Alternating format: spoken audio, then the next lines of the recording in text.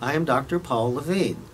I'm an assistant professor at the University of Texas Health Science Center at Houston School of Dentistry. Besides my clinical duties, I am course director of the predoctoral students in dental sleep medicine. Today, I am going to demonstrate how I would screen a patient for sleep disordered breathing, and then I will include additional features on the exam that would be necessary if I were going to continue with oral appliance therapy. This further exam will help to exclude those patients that might not be a candidate for oral appliance therapy. This video was developed in conjunction with my colleagues, Dr. Gerald Simmons, who is a neurologist and sleep disorder specialist, and Dr. Ronald Prane, who limits his practice to facial pain and sleep disorders dentistry.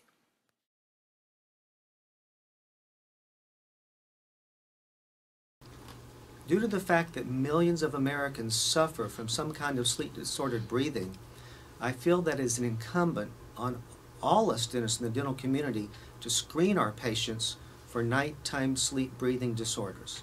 I like to start out my exam with the craniomandibular anatomy. What I'm looking for is there a retruded chin or not? How long the face is in a superior-inferior direction? And is the maxilla itself short in this direction? All these things could indicate a shorter airway. I also look at the cricomental space. That is the distance from around the cricoid cartilage to the symphysis. I also look at the mandibular length from here to here, the angle of the mandible to the symphysis. Both of these, if they're short, could indicate a smaller airway. Okay, after I've done that, then I'm going to start my intraoral exam. So would you please open for me? I start the intraoral exam at the mandible. First thing I want to look at is the mandibular arch width. How wide is it? Is it normal? Is it narrow? Or is it wide? After I look at that, I'm going to look at the tongue. I want to know if the tongue is normal, large, or very large compared to the mandibular arch width. It's all relative to that.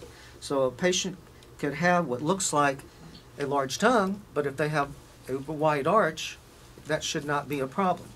So I look at that and I want to see, and what I'm seeing here is that her tongue is above the occlusal plane.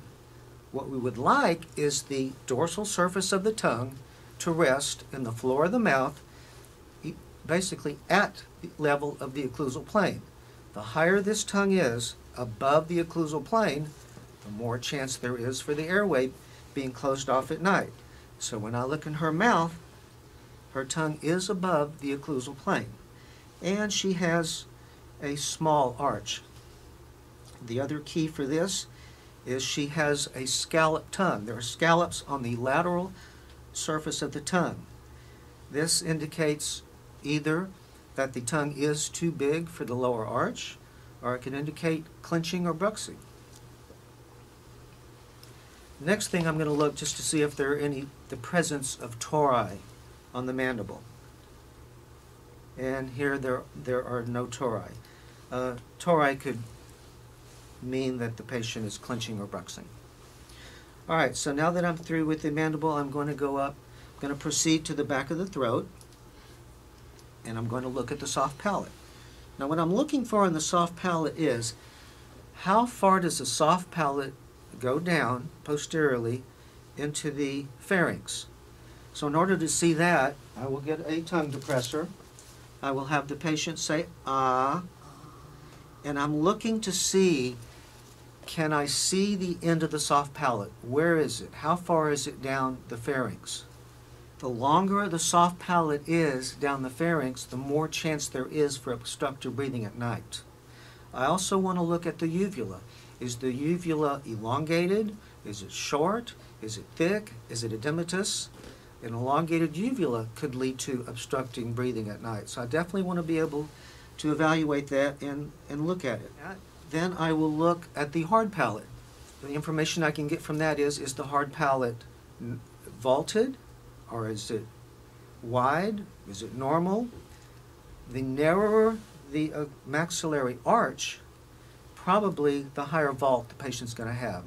That means that there is a lack of airway space, or there could be a smaller airway.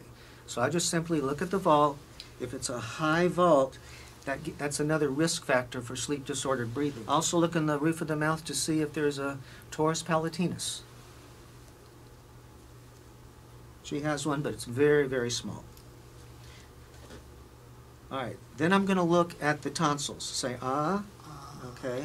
All right, so next I'm going to do the Mallampati score.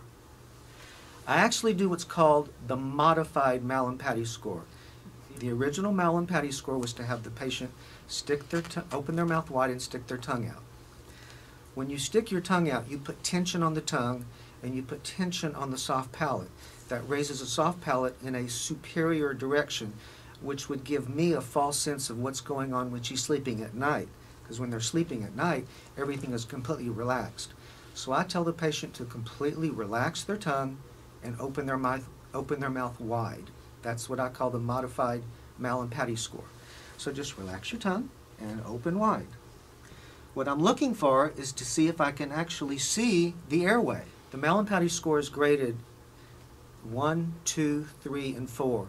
1 being when the patient opens wide, go ahead and open wide, you could see a wide open airway. That's a low risk factor for sleep-disordered breathing. 1, 2, 3, 4. 4 is the highest risk. You see nothing. You see no airway. You don't even see the end of the soft palate when the patient opens wide. That's a high risk for sleep-disordered breathing. And then there's 2 and 3 in between. Next I look at the dentition. The first thing I'd like to know is signs of clenching or bruxing. So I'm going to look for any fractured teeth, wear facets, abfractions, or even gingival clefting. All these would indicate clenching or bruxism. Next, my colleague, Dr. Gerald Simmons, will explain the chin press tongue curl maneuver. I'm Dr. Gerald Simmons, and I'm going to demonstrate to you the chin press and the chin press tongue curl maneuver. We've come to find that this is one of the more predictive parts of the physical exam to identify those patients that may actually have obstructive breathing during sleep. All the other components are important, but this sort of tries to simulate what occurs during the sleeping process.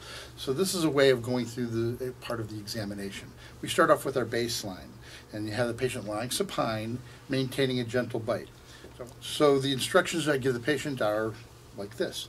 I want you to bite down, and I want you to breathe in and breathe out through your nose. Breathe in and breathe out. Okay, do that again. Breathe in and breathe out. This is the baseline condition that we're going to compare when we go do the chin press and the chin press tongue curl. But at this part of the examination, in some patients, we actually can observe alar collapse, and that's when the ala of the nose pulls inward from the negative pressure that's created from the flow of air through the nose. And we don't see it in this particular scenario, but that can occur and is a sign of nasal obstruction. Okay. So now, I want you to relax your jaw, I want you to relax your tongue, and I want you to relax the muscles in the back of your throat. I'm going to gently push down on your chin, and I want you again to breathe in and out through your nose. While you're doing that, you may feel a blockage develop in the back of your throat. If you feel that, I do not want you to try to prevent that. I do not want you to thrust your jaw or your tongue forward, because we're trying to see if your airway is going to be blocking as your jaw falls back and your throat is relaxed, okay? So just open your mouth just a little bit, relax your jaw, relax your tongue, and breathe through your nose.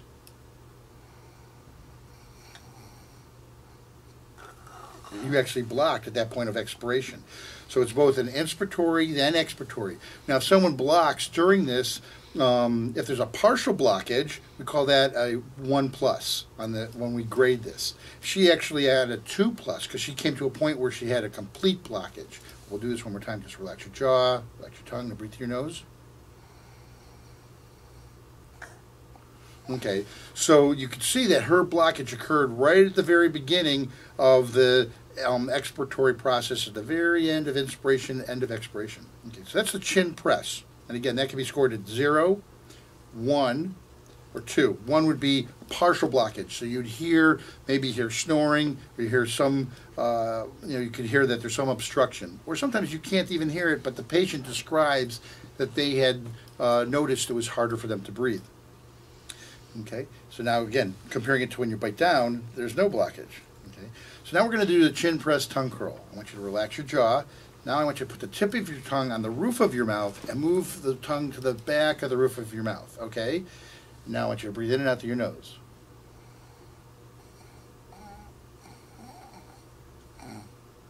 Okay, so here now she's actually having complete obstruction on inspiration too. So this is a real profound degree. So there's a 2+ on the chin press and a 2+ on the chin press tongue curl. Now bite down and breathe through your nose.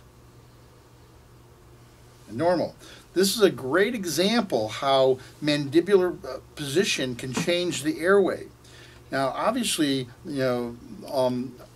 our patient here does not have obesity. She doesn't have a thick neck.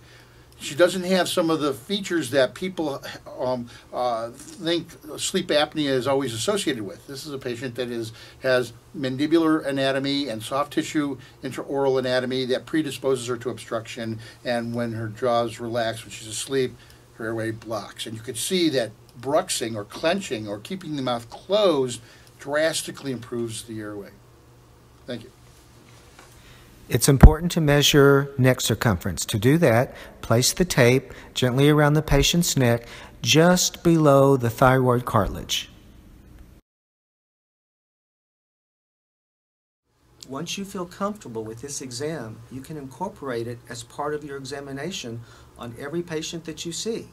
After the patient has had a sleep test and been diagnosed with obstructive sleep apnea, there needs to be a more thorough exam prior to taking impressions and constructing a mandibular advancement device. I'm going to demonstrate further this examination process. One part of this is what I call retention of the teeth.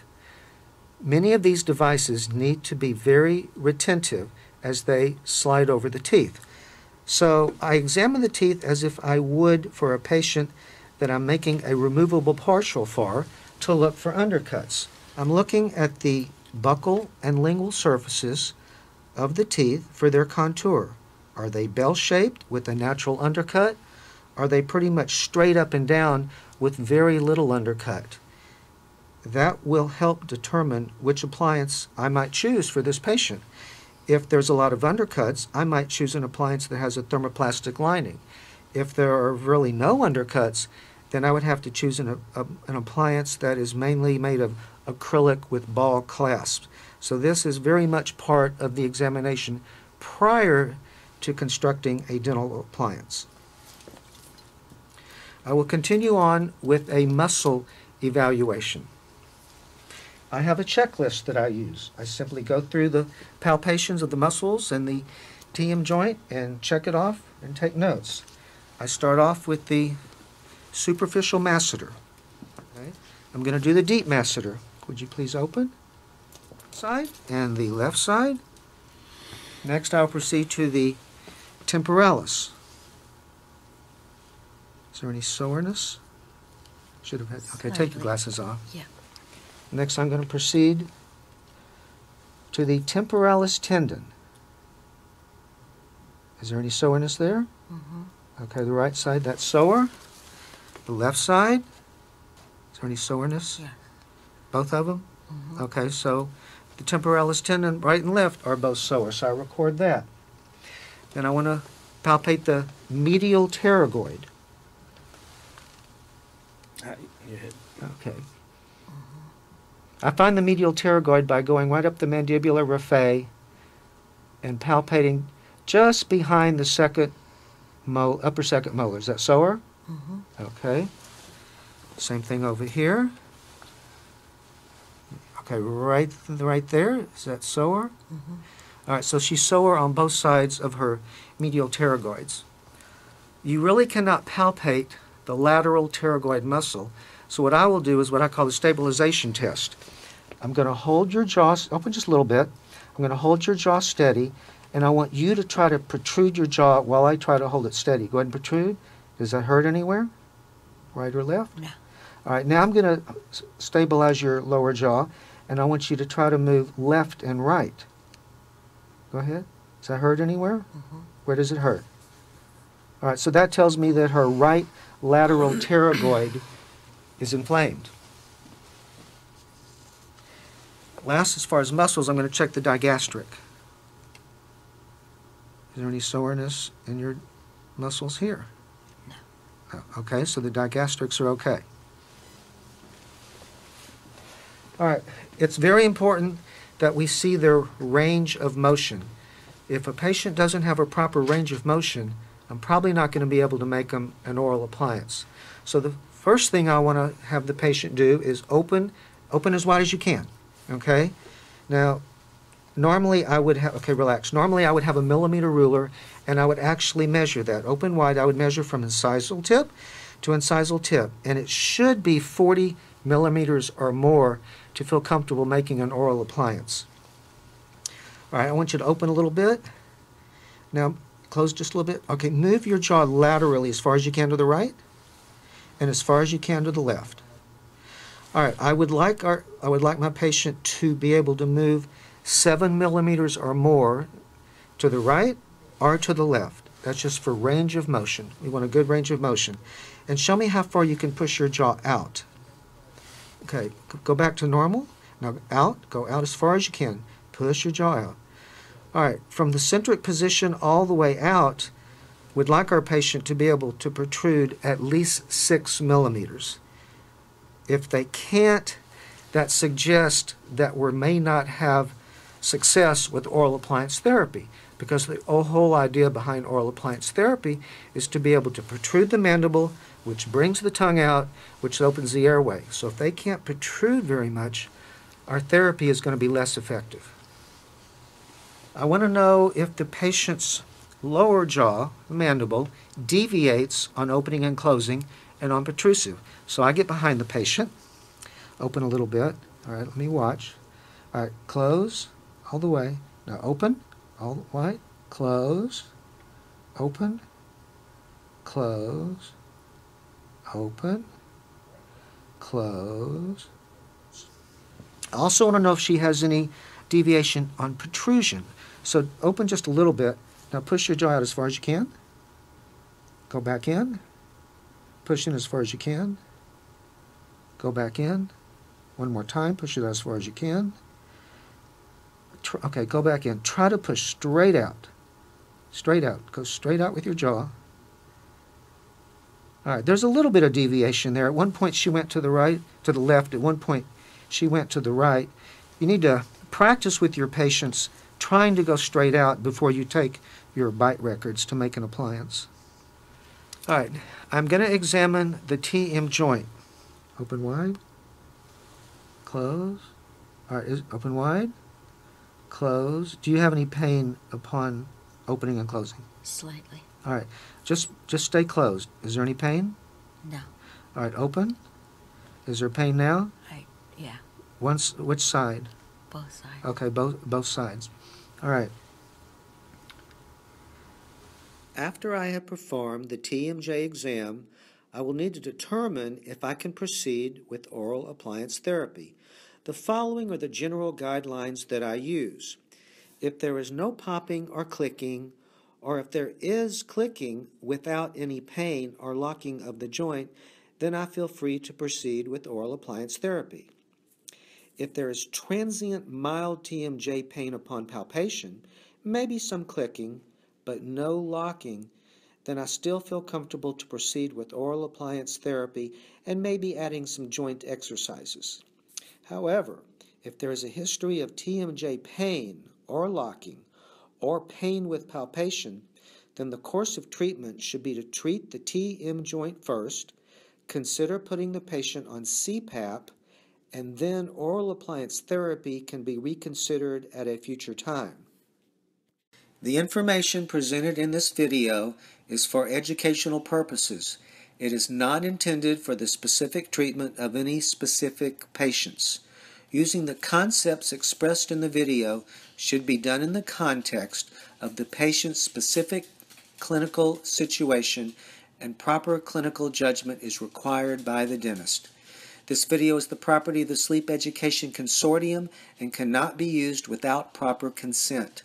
The Sleep Education Consortium is a nonprofit organization with the mission of enhancing the knowledge of sleep medicine to the public and health care industry.